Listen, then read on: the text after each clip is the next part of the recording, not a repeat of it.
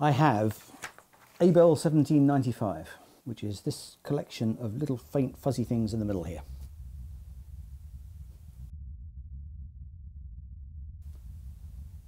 So the centre of it is that relatively big bright blob, but then actually most of these little orange, slightly fuzzy dots you can see are what make up Abell 1795. It is a cluster of galaxies, so each of those little fuzzy dots is a whole galaxy, and it's an enormous distance away. It's about 1 billion light years away. Amazing. Isn't it just? You know, this little faint smattering doesn't look like anything very much, but that's thousands of galaxies you're looking at there, all clustered around this one big bright galaxy in the middle. There's got to be stuff living in there. You would certainly think so, wouldn't you?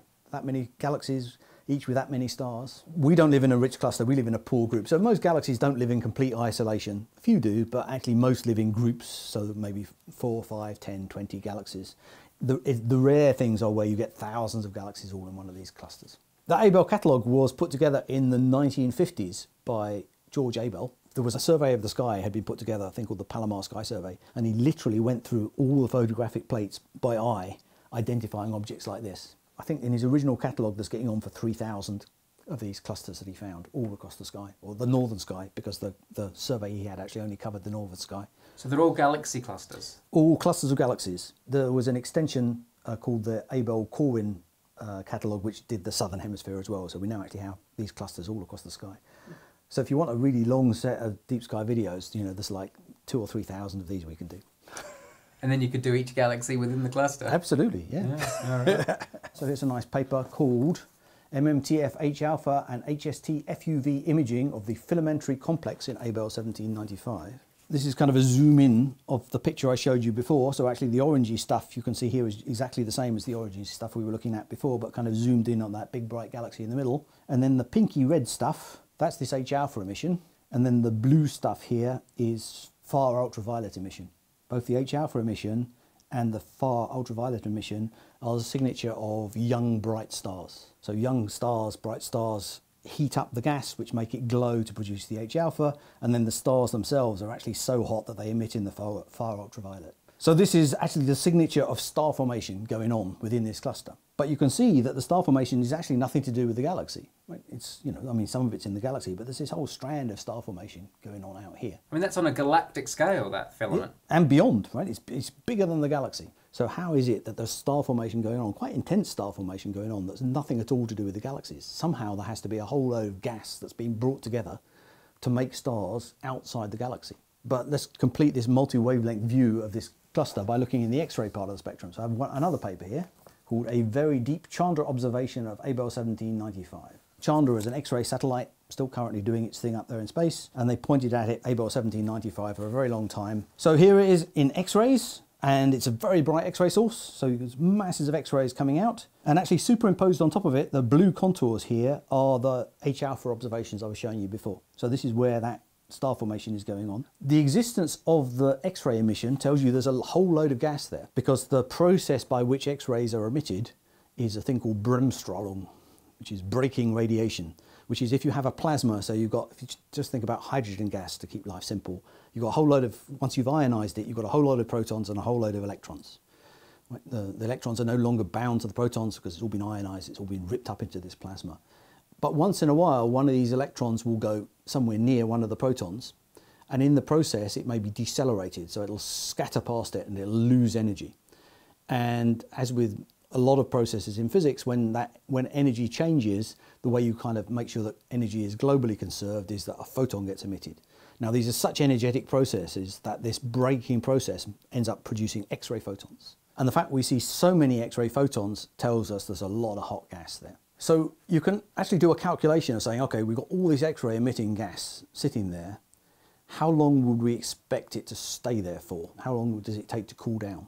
And that's a reasonably straightforward calculation to do because we can figure out how much energy is being lost through this Brimstrom process, how much energy is going away in photons. And that, if you take that energy away, that means the gas kind of cools down over time. And if you make the gas dense enough, then the cooling time gets quite short, at least in astronomical terms. So actually the gas, that hot X-ray emitting gas, stops being hot and X-ray emitting and cools down to a point where it turns back into normal hydrogen gas. And that's what we're seeing here in this tail. So here they've taken this original X-ray image and kind of remove the smooth distribution of X-rays to see what's left. And if you remove that smooth distribution of hot gas, you find there is still X-ray emitting stuff on the scale of this H-alpha filament and actually lying in kind of the same place. When you see kind of an excess of X-ray emission, like they found when they kind of subtracted off this smooth stuff, that's telling you that that's a place where the gas is particularly dense. And the fact that it's emitting more X-rays actually means it's going to cool down faster. So this feature is cooling down sufficiently quickly that some of it's just turned into normal hydrogen gas, and some of that normal hydrogen gas has now turned into stars. This is a thing called a cooling wake. It's gone all the way from being this hot, glowing, diffuse X-ray emitting gas all the way down to cooling down into clumps that then turn into stars. It must be something to do with the fact that this galaxy is moving through the core of the cluster. So you've got this hot X-ray emitting gas that permeates the cluster, and then you've got this galaxy moving a bit relative to it, which means that actually it's kind of dragging a wake behind it, creating this wake behind it as it's moving, of that cooling gas. That physics of figuring out the timescale on which gas cools down, you can apply it to any cluster of galaxies. And what you find is that the timescale for the central parts of clusters to cool down is relatively short. Remember I said that the cooling time, how quickly it cools down, depends on the density squared. So actually if you go to the center of the cluster where there's a whole lot of gas, that means that its cooling time becomes quite short because these emission processes become strong.